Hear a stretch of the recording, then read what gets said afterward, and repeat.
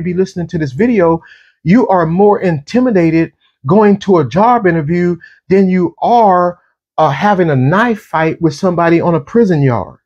You're more intimidated by going to a job interview or asking for a loan for your business, right? Or trying to get a business line of credit than you are with standing face to face and having a shootout with a rival gang member, right? You rather stand there and shoot at that rival gang member than to ask for a business loan, right? That generates more fear in you to ask for help than it does to risk your life in a gunfight or in a knife fight on the yard.